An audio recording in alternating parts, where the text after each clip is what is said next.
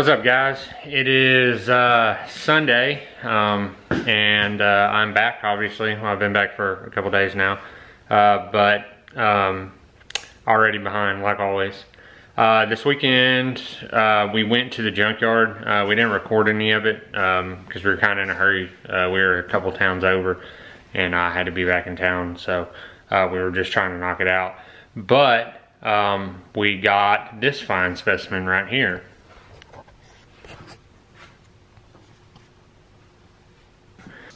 So this guy is a K24A2. It came out of an 04 TSX. It was wrecked on the front. It seems like it's in really good shape and it was well taken care of. It had a new power steering pump and a new alternator and a new starter. I mean, all kinds of brand new stuff on it. So I'm hoping it was well taken care of. We couldn't start the car or turn the key on to see how many miles it had on it, but the last oil change sticker said 160 or 170,000 miles. So it's got about as many miles as my RSX has on it.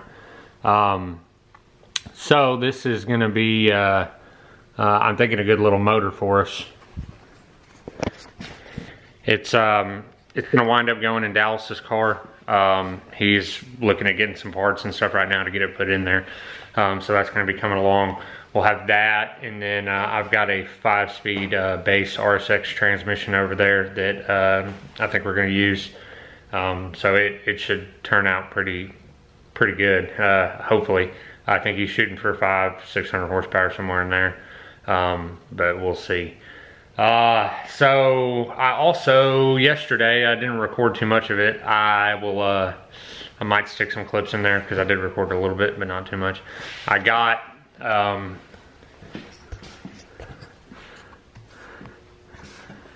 the air compressor all done. It's behind that door, and yes, I know about the heat and it needs air to breathe. The only time I'll ever plan on using the air compressor really is when I'm doing plasma cutting. So I'll open the door up when I'm using it, but I needed a place to mount those regulators, or the regulator and the filters and stuff like that. So I went ahead and pulled a power circuit to the air compressor and got it up and going. I still need to break it in. I've kicked it on a couple times, but I still need to break it in. But the reason I did that was so I'll be ready for the plasma table. And of course, speaking of the plasma table, there it is. So here's the plasma table. There's the water pan for it, and then this is it in all of its glory. It's a pretty small box, but it is fucking heavy. It's made by this company called Langmuir Systems. I don't know if it'll focus. It is a Crossfire table. And the reason these are what they are is the reason these are so affordable is because it only cuts on a XY plane. It doesn't control torch height up and down. That's the downfall to it, but there's no way I could afford a system that controls torch height. You're talking about like triple the price, if not more, for just an entry-level one times this, you know what I'm saying? So they're really, really expensive, and this guy should do everything I need, especially with the water pan. I shouldn't have to worry about any problems with torch height. So I think it's going to work out really good for me. I'm never going to be cutting anything much higher than, or much thicker than 1/8 of an inch plate. I don't think I really need to worry about the metal warping and causing problems where I would need torch height control, but we'll see. You never know. I know there's going to be a learning curve to using this thing, especially with the software. I've gotten myself pretty acquainted with Fusion 360, but I still haven't fucked with the CAM software, you know, to program tool paths and stuff like that. So I've got a little bit of learning to do there, but as much as I don't want to, because I don't have anywhere to put the fucking thing, I'm gonna go ahead and put it together and then get a better idea how big it is. It's relatively small. I think it only cuts 2x2, but I think it's probably gonna wind up taking about 3-4 foot square of space up in here. So I need to go ahead and get it together and figure out what the fuck I'm gonna do with it. So that's what we're gonna do today. We're gonna put it together and check it out and check out the new plasma cutter. I sold my old plasma cutter. I had one of the little Amazon Lotus LTP 5000Ds, had really good reviews and it worked fine for what I was trying to do with it, but it was a high frequency machine and you can't use high frequency with this table. It'll fry the electronics on it. So I picked up an Everlast Cut 50, if I remember right, Power Plasma Cut 50, and that's what we're going to be using with it. So, which is why, again, why I had to set up there. But let's dive in and get cruising on putting it together, and we'll see how it works. And I doubt we'll be able to cut anything today, but we can at least maybe break it in if I can figure out the programming. So let's get started.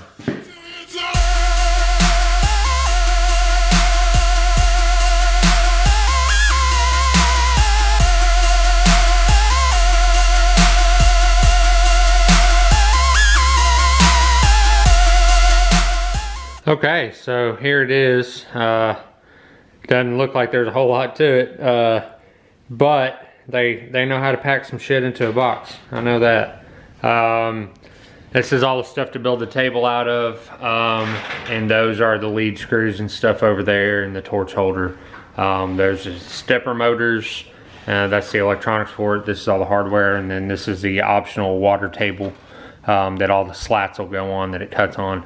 The water table will keep the material cooler and avoid warpage. So that's the whole point with it. But so far, I'm pretty pumped about it. I was afraid these were going to be janky, but they're not. They're nice, thick material.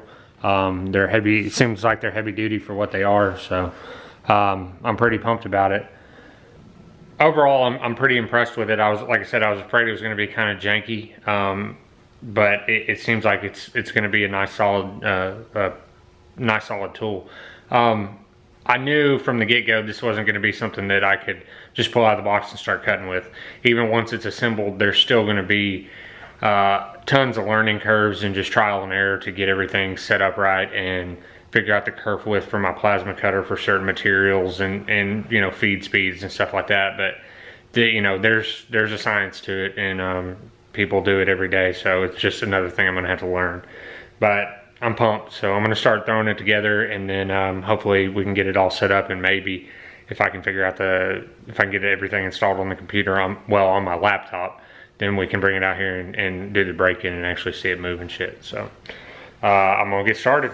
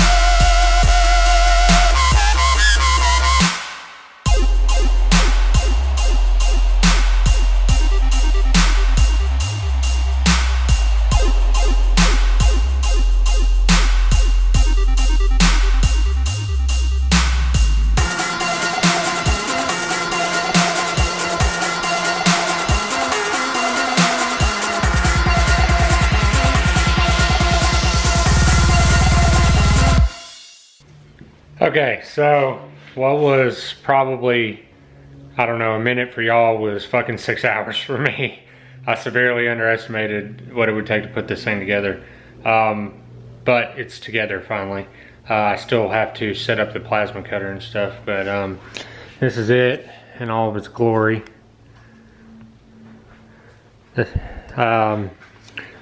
Obviously this is the y-axis, this is the x-axis, and then this is the torch holder, and that, you know, moves around and does all the cutting. It runs on these little lead screws, and there's the motors for them, little stepper motors. There's a motor back there.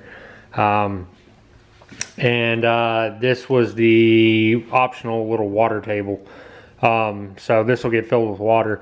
And what I think I'm gonna do, since I'm gonna be wheeling it around so much, I think I'm gonna try to build a shelf down here underneath it with a tank on it, and then plumb the tank up to here, up to this drain plug, and then figure out a way to pump the water up into it and then drain the water back out when I'm not using it.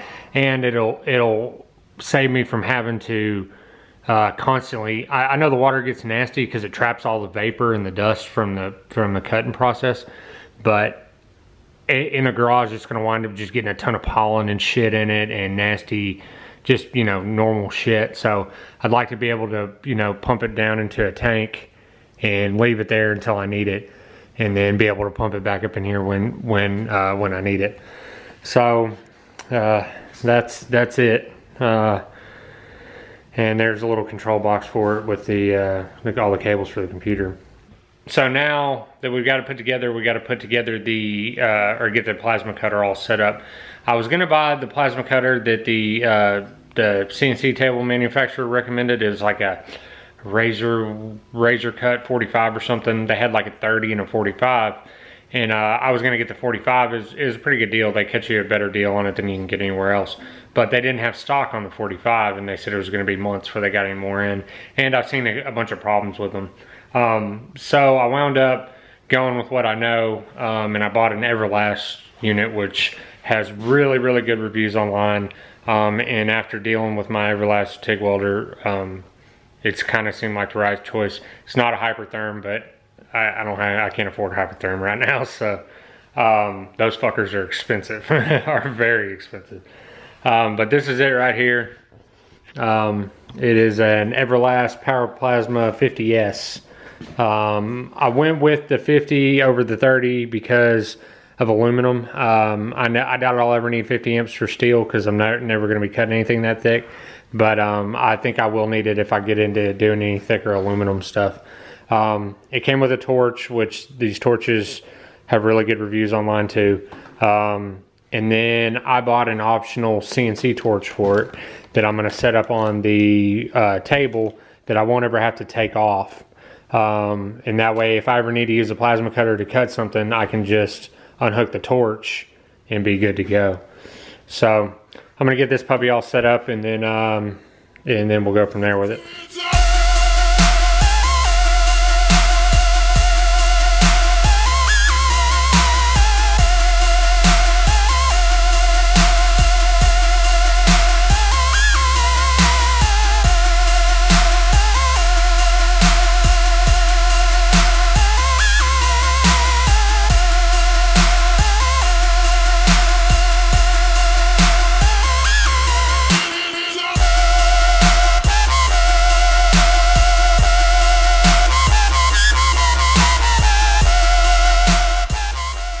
Alrighty, so I got everything put together and I got all the drivers and everything installed. It was actually really easy to install the drivers. I don't know what I was worried about. I just followed their little video. But as soon as I loaded up the program, it kicked on, ran. But it didn't kick on run. It allowed me to jog it. But I loaded the first program into it, which is like the break-in program. It just runs it back and forth. And I have not started it yet, but that's where I'm at with it right now. So I jogged the torch back here to the back corner, and I set that as, I zeroed everything out from that point. It's, you know, right there and right there. I mean, it's pretty much all the way over it can go. You don't really want to bump these stops, because it can fuck up the stepper motors, but it's, you know, within 1/4 of an inch there and 1/4 of an inch there. And then I came over here on the software and I zeroed out the X and the Y axis. So that puts me right here on the table where I should be. And now these crosshairs, that red line is going to be the path that the torch is going to move in, and it'll just move back and forth in that path. But those crosshairs should follow it. It's do or die time, I feel like. So we're gonna go and start it up and see what it does. So wish me luck.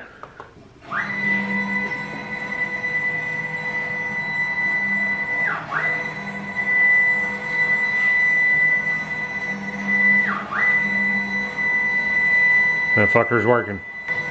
So here it is moving along. It's, you know, toolpath there, which you see, like I said, in the red line.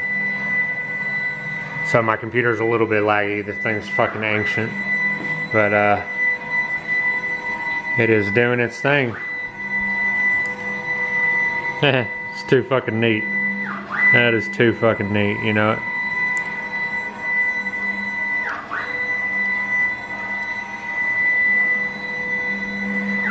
Alright, so I don't think I'm going to be able to cut anything with it this weekend. I still have to write all the programs in Fusion 360 to be able to cut out what I need to cut out. But I needed to go ahead and get it together and get it up and get it working. That way I can use it to make the brackets for the rear subframe, or all the little brackets I'm going to need for it, and to make the stuff that I'm going to need to build the belt grinder and stuff.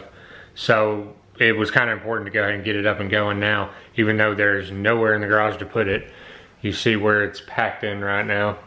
I hope the RSX still fits in here. We'll see. But like, I'm sorry for the lack of car content here lately. It's just going on vacation and coming back, it's been kind of hectic. But now that I have this thing, you know, ripping and ready to roar, I can go ahead and write the programs for all the little brackets I'm going to need for the subframe after work throughout the week, and we can cut them out next weekend and try to start cruising on it, hopefully. We also, Nug is waiting on his block to get done at the machine shop, so as soon as it gets done, we'll be able to do a video on putting it together. And then, as always, you know, Dallas is going to put that K24 in his car, so I know he's wanting to get it done too, so there will be plenty of car content to come. Thanks to everybody that's bought shirts and stickers and stuff. I know a couple weeks ago, Tom here in town bought some, and then Nelson bought a shirt. There was a couple other guys. Sorry if I missed your names, but I appreciate it. I can't tell you how much I appreciate it. And if anybody wants to support the channel, you can pick up one of these shirts or some stickers. Speaking of stickers, I got some more stickers in. These guys are about 4 times the size of the other ones, so if you order stickers now, this is what you'll be getting. But they're, just to give you an idea, they're a lot bigger than those were the original ones.